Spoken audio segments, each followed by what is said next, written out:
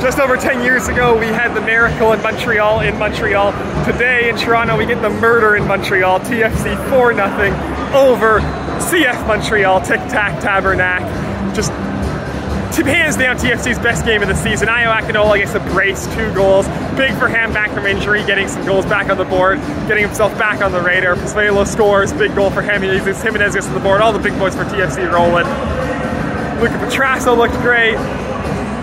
Marshall Ruddy's back from injury. Chris Mavinga's back from injury. Just all over the place. Good vibes from TFC. Great game.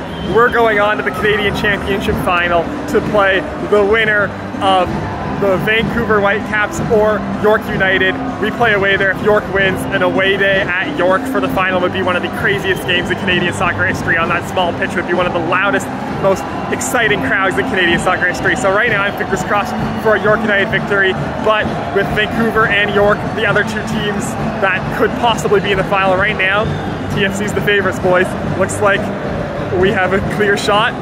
Let's keep on going.